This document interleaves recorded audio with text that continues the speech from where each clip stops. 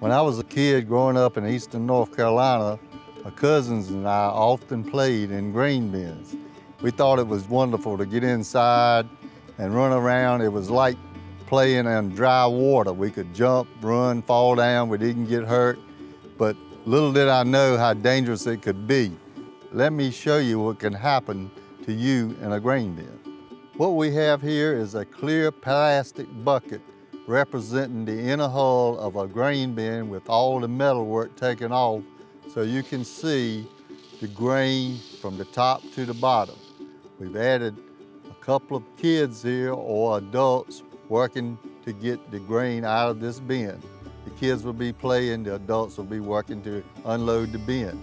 What these kids don't know is that a cavity has formed beneath this grain that they can't see, oftentimes caused by moisture creating a crusting of the top layer of grain here. So when the cavity is formed or the air pocket, the grain underneath them has gone out, but the crust is still here and it looks like the grain bin is full.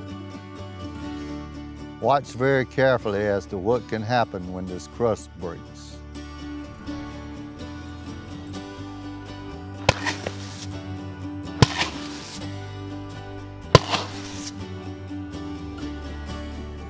Kids, the moral of this story is don't play in a grain bin. Adults, the moral is use all the safety equipment you can to prevent an accident like this happening.